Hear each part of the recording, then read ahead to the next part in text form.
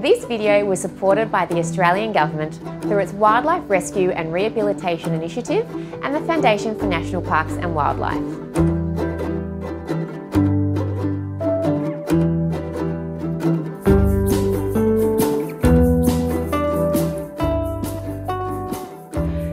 I'm Dr. Bree Talbot, Foundation Vet for the Byron Bay Wildlife Hospital, and today I have Nurse Hayley assisting me with this presentation. We're going to be talking about how you can assess birds in your practice. We have a Tawny Frogmouth, and the first step of your workup is handling the bird. To get the bird out of the carrier, the easiest way to do this is using a towel. Depending on the size of the bird and the type of bird it is, you may require thick gloves to help you, but for our Tawny Frogmouth, a towel will do. Hayley is going to place the towel over the top of the bird, positioning the head away from her hands. The towel is going to cup over the body of the bird. Then she's going to pick up the bird with both hands. By using a towel, this allows us to decrease the amount of pressure we need to hold the animal so that it can still breathe. Because remember, birds do not have a diaphragm. They use their intercostal muscles to breathe, and we don't want to restrict any breathing on these animals that may already be compromised. Once you have your bird secured by your assistant, you want to do your physical examination. As you can see, our Tawny already has its mouth open, so we can assess the oral cavity. Using a paddle pop stick or some forceps is a nice, safe way to examine the animal without your hands being close to the mouth. So we want to assess for any dirt or any blood that might be in there, especially the opening to the trachea. Often with birds such as magpies and currawongs, they can suffer from throat worm, and often this can occlude this opening, so it's important that you check to make sure this area is clean and clear of any debris, especially if you're going to anaesthetize them. A lot of the times these animals will come in and they'll have a lot of dirt in their mouth, or they may have blood in their mouth depending on the source of trauma. So this Tawny Frogmouth has a lot of dirt in its mouth. That suggests it's been on the ground for a fair amount of time. With all your assessments, start from the top and work your way down. A lot of birds do suffer ocular trauma as a result of being hit by a car or flying into a window. So it is important to do a thorough ocular exam as part of your workup. So with your ophthalmoscope, it's important to have a look at the pupil to make sure it is constricting, but also to have a look at the back of the eye and check the pecten, and just make sure that both eyes actually constrict. Remember, birds have an avascular retina, and they'll have a pecten, which is a black pigmented area at the back of the eye.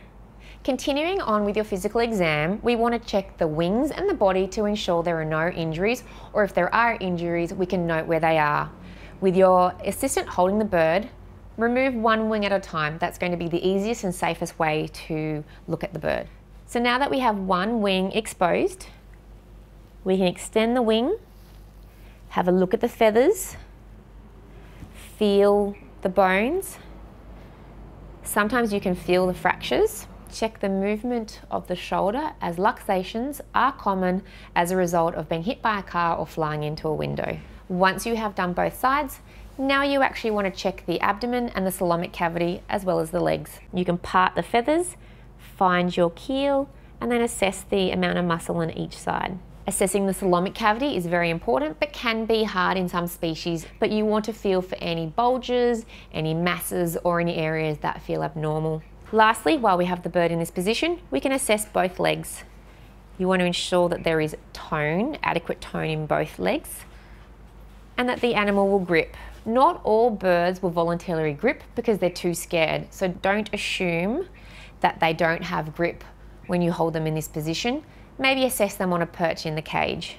But we want to make sure that we're feeling for any fractures or any luxations or any wounds. You also do want to check for any signs of bumblefoot, which this Tawny Frogmouth does have. That can let you know that the bird has been on the ground for a substantial amount of time, which is abnormal. Ideally, to take blood and to do further examinations, you should anaesthetize your bird.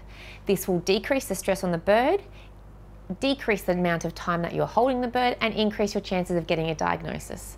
So now with this Tawny Frogmouth, we're going to anaesthetize it so that we can take some x-rays and take some blood.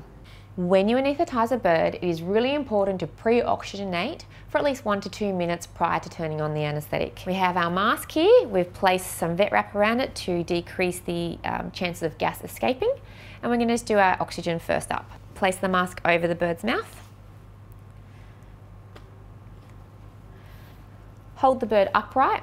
We want to ensure that if the bird does have a crop, that it is empty before anaesthetising the animal. Alternatively, if you are unsure, ensure that you keep the head up so the chances of regurgitation are minimised. Our bird has now been pre-oxygenated for 1 to 2 minutes, and we can now turn on the isoflurane to actually anaesthetise the bird. Start off with a crash induction of 5%, and then once the bird is anaesthetised, you can take it down to the lowest possible number to keep the bird asleep. Be mindful that some birds may breath hold, especially those ones who are seabirds and do hold their breath for diving. Once your bird is anaesthetised, you can then place any monitoring equipment that you may want to use onto the bird. We have a small pulse ox that we're going to be placing on the toes, and this will help us monitor it as well as our normal monitoring of a stethoscope. Placing a tube into the bird's airway is a really good way to maintain your anaesthesia. Non-cuffed ET tubes are always safer for birds, and so if you have these available, they're always great to use. I'm going to go ahead now and tube my bird. Your assistant is going to hold the bird's head up. We're going to open the mouth. The assistant can hold the top beak and you can hold the bottom beak, and you can see the opening to the glottis. You wait for the bird to breathe, and then you gently rotate the ET tube in, not placing too much pressure on. Connect your breathing circuit back up so the bird can stay asleep. And then we're going to tape the tube in. Now, if you do not have ET tubes or you're not comfortable, that's fine. You can still use a mask. Once your bird is tubed and you're comfortable, place the bird on its back. Pull the wings out. You want to make sure that it is level so that we get the body as straight as possible. So you can see our bird has tape on both wings. We've made sure they're nice and even. And then we've got tape on both feet, and we have not included the tail. If you include the tail, this can actually twist the spine. Remember to put your marker down, and once you're happy, you can then take your x-ray. Once you've done your VD view, it's important to do your lateral view. To place your bird in lateral, place the bird on its side with the wings up behind it. Now, depending on if you think there is a fracture or not in the wings, you may want to have the wings right on top of each other, or you may want to have them slightly obliqued. The tape is going to go over the metacarpals, and then we're going to have one leg forward and one leg back. It's important that you always do both views.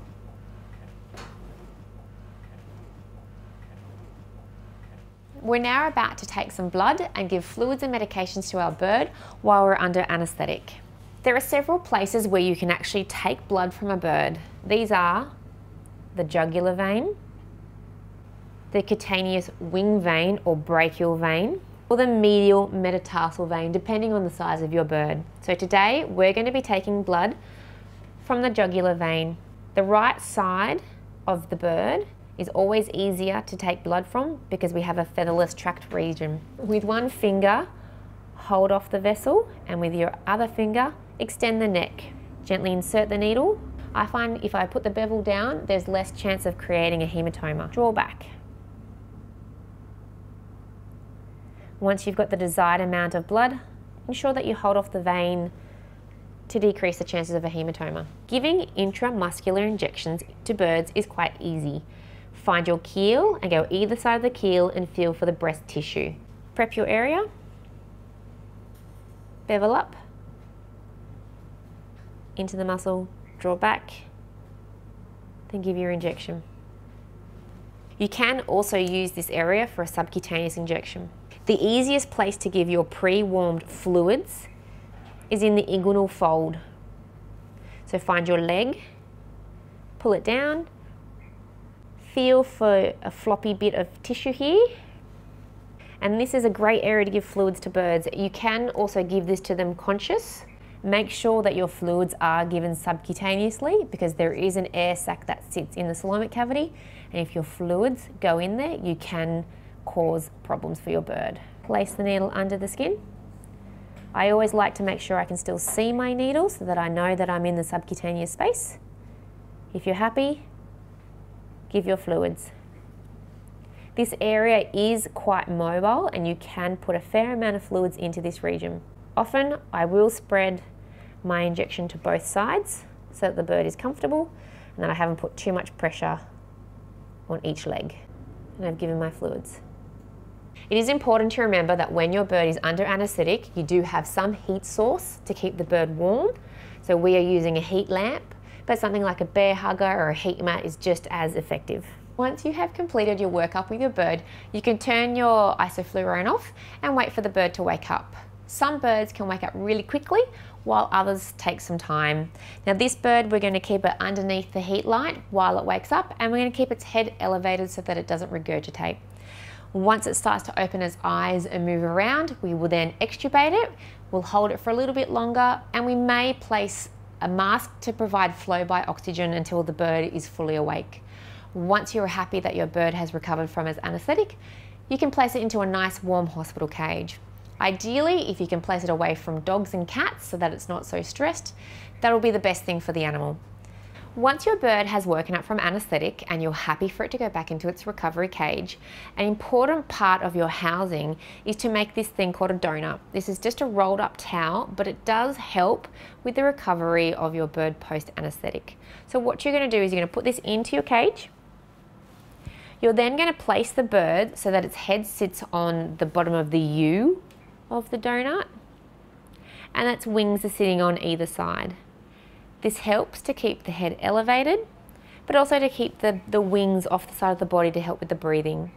And once we're happy, we can then close our lid and then put it into a normal cage.